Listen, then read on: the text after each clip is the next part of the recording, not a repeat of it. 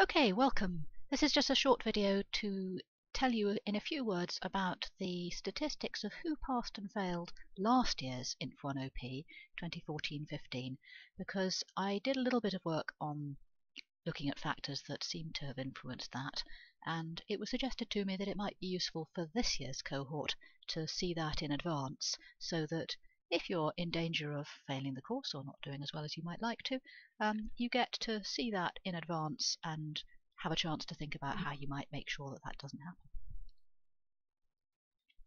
So, as I mentioned already, characteristic of the Inf1OP is that we have a very wide range of sorts of expertise in the students coming in. Some people have lots of experience already, others don't have lots of experience already, and as you'd expect, the marks in the course in the exam at the end are very widespread. So I want to discuss both ends of this graph. Let me remark that this is in many ways a very bad graph. Anybody who knows anything about statistics is probably screaming at the screen. It doesn't have a y-axis, and you'll see that this bar that represents people who got exactly 100 is the same width as all the others, but there you go, so sue me, I'm not teaching statistics. The first thing to notice is that lots of people did very well indeed. Okay, this course in the final exam has quite a low ceiling. Okay, it's possible to go into that exam whether or not you knew any Java before you started, and find it very easy and do it perfectly, and that's great. I love it when students do that. Please be in that group. And especially if you're trying to go on to do further informatics in courses in your second and third year, this is the group you want to be in. I've suggested before, I think you should really be thinking of 80% as the pass mark. And once you've got 80, you might as well get 100 when you go. We have a widespread here, which is basically people who've understood some aspects of the course and not others, and no, that's okay, but you almost certainly will have to understand the things that you didn't understand first time round before you can use them in your second year courses, for example, and that will take effort that you'd probably rather be spending on the new material of the second year, so it's a good idea to try to move yourself up towards this end of the graph, because that will make you have a much more fun and easier time in the second year and onwards. Let's have a look at this group down here, which is failing. And this group, of course, is the group that causes us some concern in the examiners' meetings. It's a higher percentage of failures than we would like, and it's certainly something that we're concerned about. So what's going on there? Well, most of the people who fail do so because they get 0. How do you get 0 in a Java programming exam?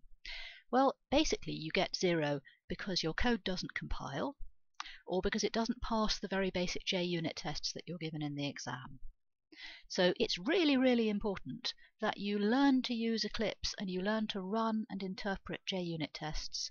We give you quite a bit of support in trying to do that. There's a very basic JUnit task for you to do in week 2, so please do it. I will chase you a bit if you don't do it, but you're not at school now, you're at university, so in the end it's going to be up to you.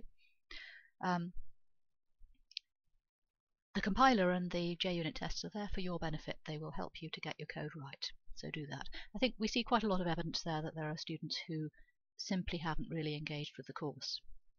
But all is not lost. Passing Inf1OP is very much about how much work you've done, not about what talent you have for programming. And that's shown by the fact that when we go on and look at the similar graph for the resit exam that takes place in August, we still see the vast majority of people now pass at resit. You have to remember, of course, that not everybody sitting the resit exam is somebody who failed the main exam. There are always a few people who were ill at the time of the main exam or whatever and are allowed to take the resit exam because their main exam is what we call null sat. But that doesn't account for very much of these high marks. Most of these high marks really are people who failed at the main diet and then they put in the work between the main exam and the resit exam and they ended up passing very well at that point. So if you do fail the main exam, you can do that, but it entails you coming back to Edinburgh and interrupting your summer and having a bit of stress and dealing with having failed, and much better to pass the first time round. Why don't you just do that instead? Last year I had quite a bit of information about the students because I could look at the progress form that I asked students to fill in every week from week 2 to week 10, and I'm asking you to do the same this year. And what that gives us is quite a bit of evidence that the people who failed the first time round really weren't people who had been diligently doing the course but found it very hard. Rather, they were really people who hadn't been engaging in the things that the course offered. They were people who hadn't been turning up to tutorials or hadn't attended the mock exam, hadn't even submitted the progress form, hadn't done the JUnit exercise that I'm giving you to do in week 2, and so on. The only real exception was that it looked a bit as though people who were not first-year informatics students were more likely to fail than people who are first-year informatics students. And I guess that's what you'd expect, because somebody who's essentially decided that they want to come and do a degree in computer science or a related subject can be expected to be somebody who's pretty confident that they are going to enjoy and be good at programming.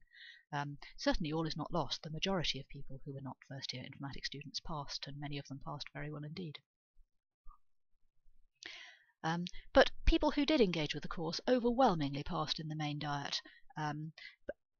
Just a final reminder, passing is all very well. What I really want you to do is come out passing extremely well. I'd like even more people than last year to get 100%. See if you can be one of those and go for it. And everybody will be very happy, and you will have a great time at Edinburgh in the rest of your degree. That's all I wanted to say.